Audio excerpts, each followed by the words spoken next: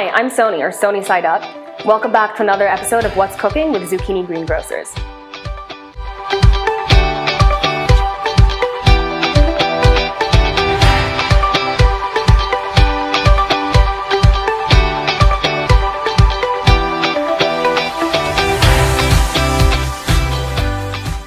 Today I'm gonna make a super easy pesto that you can make at home. I got all these ingredients online at Zucchini Greengrocers. All of these groceries were super fresh and delivered within 2 hours. So I've got my pasta going in the back. The great thing about pasta or cooking rice is that you never know how much you're gonna get. It's all cooking with the heart. So I'm not gonna try and cook for one. I'm gonna meal prep for the week and make probably enough for 4 or 5 meals. So I've got my cleaned basil here. Just gonna chop off the stems. I'm just gonna throw it into this little cup of the NutriBullet. I actually got a NutriBullet 2 years ago, and I love it because you can make sauces, you can make smoothies, pesto. I even use it to like grate cheese, all sorts of stuff.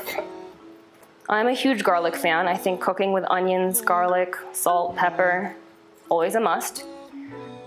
So I'm gonna throw in 2 cloves. I'm also gonna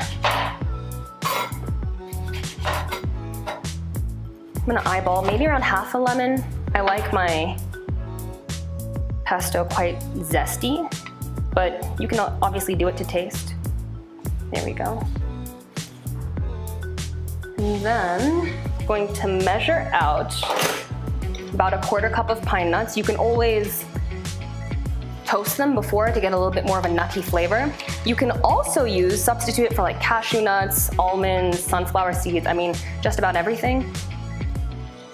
But pine nuts are obviously the OG nut. And I really love the cheese stand at Zucchini. They always let you try a little bit as you're shopping.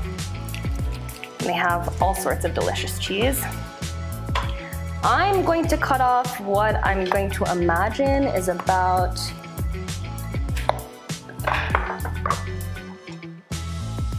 2 tablespoons.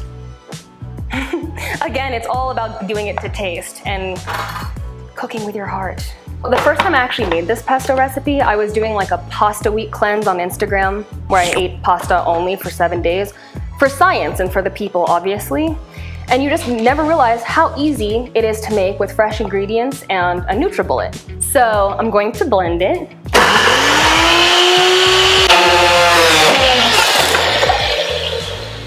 And that's how you make pesto.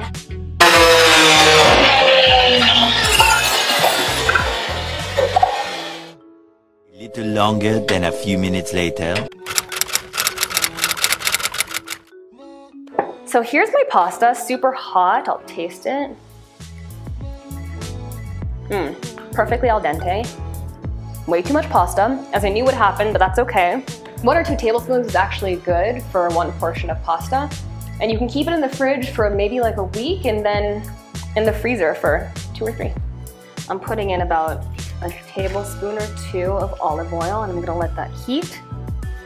And just slowly put that in. That's about half of a white onion, a medium or large size white onion. I'm also gonna saute these cremini mushrooms. It's probably around 100 grams, 150 grams of these mushrooms. And then 2 tablespoons of sun-dried tomatoes. I'm going to add a little bit of seasoning to these vegetables. I've got my tropical heat sea salt. Some chili powder. I always say, if I'm not sweating, I'm not eating. I like my food really spicy. And last but not least, some freshly cracked black pepper. So you can see the onions have gotten some nice color and the mushrooms are kind of soft to the touch. I'm going to add 2 tablespoons of sun-dried tomatoes. Mix it all in there. I also like to keep the liquid that the sun-dried tomatoes come in because I think it's really nice to add to salad dressings or when you're cooking other meals, throw in a little bit of it with your olive oil. It gives it a nice zest or tang. Now I'm gonna throw in a few handfuls of my pasta, and I'm gonna slowly add tablespoon by tablespoon of pesto until it feels like it's got the right amount of sauciness.